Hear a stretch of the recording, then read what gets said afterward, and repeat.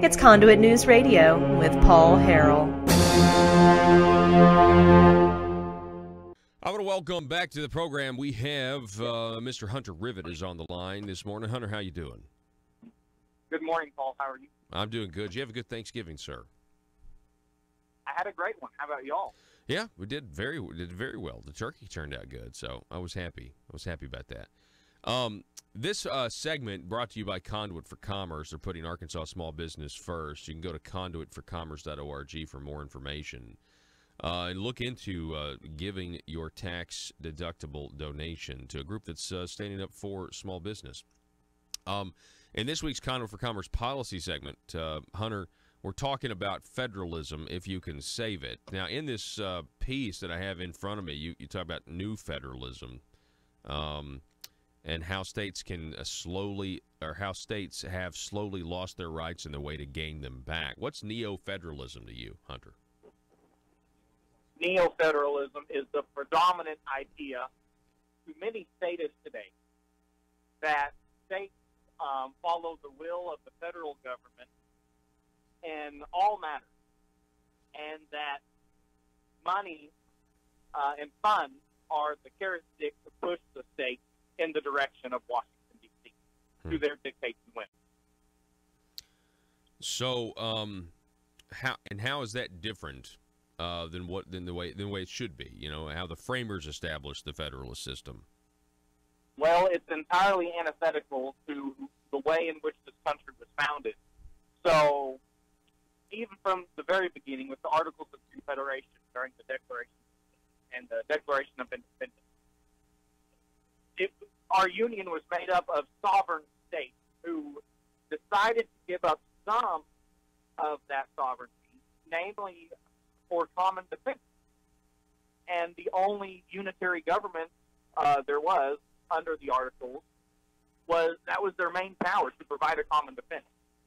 And even the Constitution, which gives more power to a unitary government than the Articles did, left such great power and sovereignty, especially with the 9th and 10th Amendments, specifically the 10th, to the states. So we veered so far away from the original idea of federalism, which is dual separated federalism. That is, states have totally different powers than the federal government. So today we have this mesh, this melded, this neo-federalism, and where they share powers, but ultimately when you share them like that, the federal government will have more power. Yeah, so I'm reading from this, during the days of the colonies, the Englishmen on American soil saw their Virginia or New York as sovereign and ultimate. It was these individual sovereign entities that willingly ceded some power to a national unitary government, not the other way around. So we're kind of, most people today, I mean, it is the other way around, right? It's the federal government that created the states. That is how they view it. And I will never forget, this would have been when Curtis Coleman was running against Asa Hutchinson in the Republican primary. I spoke with him, and he told me, you know, Hunter, the states made the federal government, not the other way around. And I was younger then, and it just made total sense. I do not understand how, in our current education system, this is totally being bypassed. No, that's true. That's true. It really is. This part is interesting. Talk a little bit about this, because this totally exposes the modern-day interpretation of the First Amendment as being inconsistent with what the founding fathers did, the framers, when they constructed. They were masters of their own domain, meaning the states. For example, many states had a state-sanctioned church or denomination. All but Rhode Island required Trinitarian beliefs in order to hold public office. With the passing of the First Amendment, the Congress was restricted from establishing a national church, but left the states free to do what they wanted.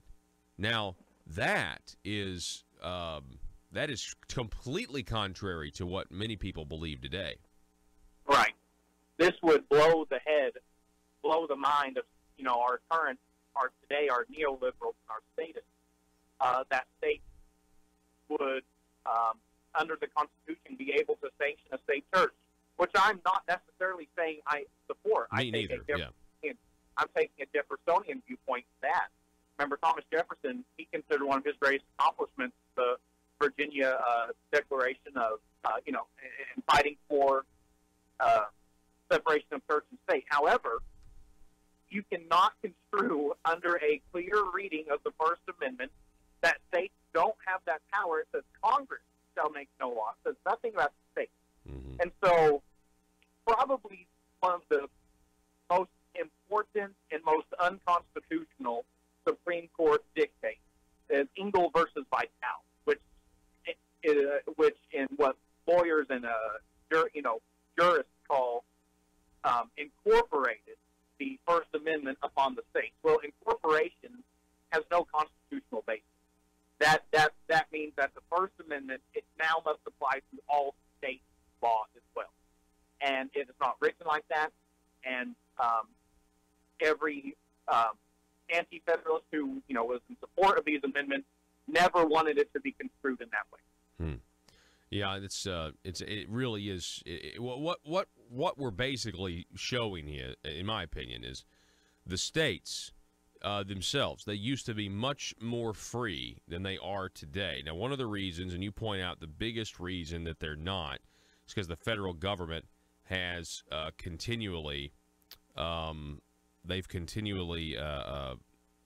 lost their sovereignty, because you got these. The states have continually lost their sovereignty because you get these federal funds that you get in return. They come at a cost, right? Talk a little bit about that. Talk about the strings that are attached. The strings that are attached are entirely monetary. So as long as we have a policy of people who believe that they have a freedom, they have a liberty, they have a right to health care, a right to food, a right to water, then the state, of course, must raise its revenue and attempt to provide these rights, these so-called rights. So as long as we have a people who believe that the state gives them everything they want, the state is going to take that and run with it, and that costs money.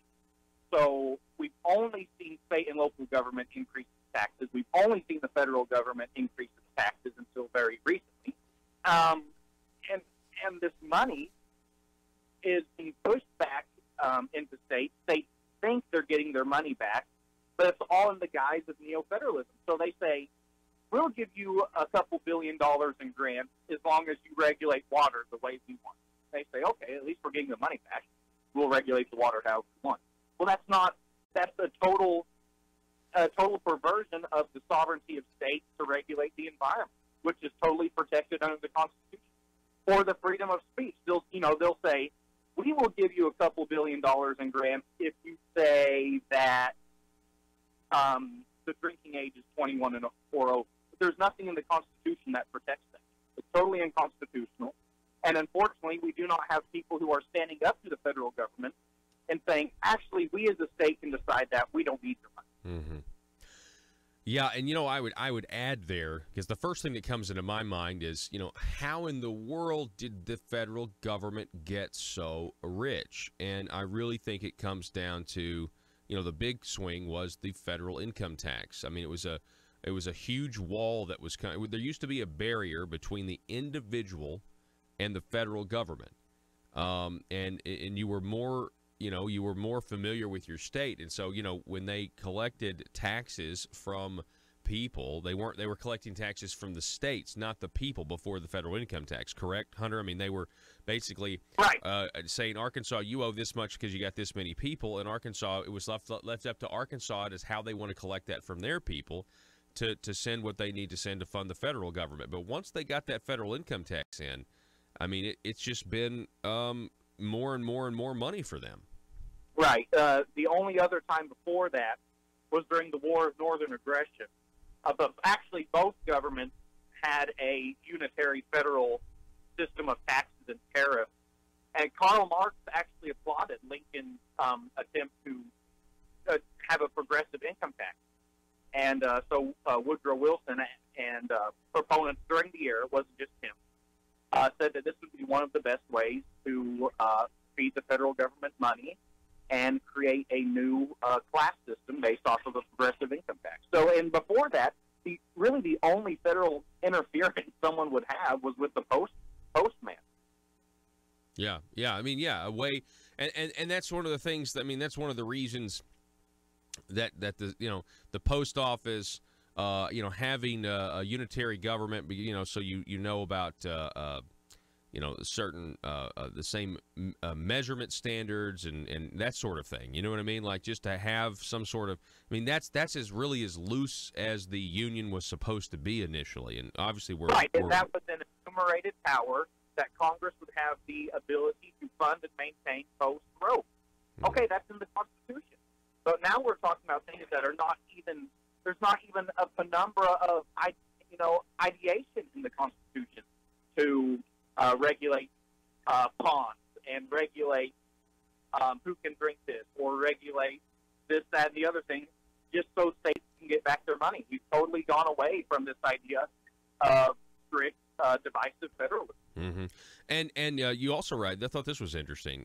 We do think about the genius of our framers when they divide our government into three branches, okay, legislative, executive, judicial, because they knew that power concentrated in one institution would be bad. So let's have more institutions that are separate and equal. But you write that the founders went even further because they split the responsibilities and power between Washington, D.C. and the states as well. And that is what we're talking about. We have severely lost here. Absolutely. So today there is a revert back to, and I think it's incredibly scary, and we must take note of it. Scary is the wrong word. It's terrifying. There is this notion that Plato and his idea of a philosopher king, which was really in vogue during the medieval and these eras of these despots, kings, which was really in vogue then, that they think that's the way to go. We need a philosopher king to rule over us totally, which is totally opposed to the ideas that the West is founded on today. Aristotle's idea of a mixed regime, where you have elements of democracy, you do have elements of monarchy, but they're balanced out with each other in what we call a republic. So there is this terrifying idea that we need someone who's an elite, someone who's much smarter, to rule over us. And we are currently, we have a generation who's saying, you know what, our founding fathers who thought of this federalist system, they were just racist white men who wanted to control power. That's why they made it like this. No, that's not at all true. They actually wanted to keep power in the hands of the people. Yeah, you're exactly right. Talk about the 10th Amendment. You're right. It's hard to know where we are headed. State governments and courts are turning more and more to the 10th Amendment. What do you mean by that? Quite simply, the 10th Amendment says that powers not specifically enumerated to and through the Constitution to the federal government are reserved to the people and the states. So whenever you take a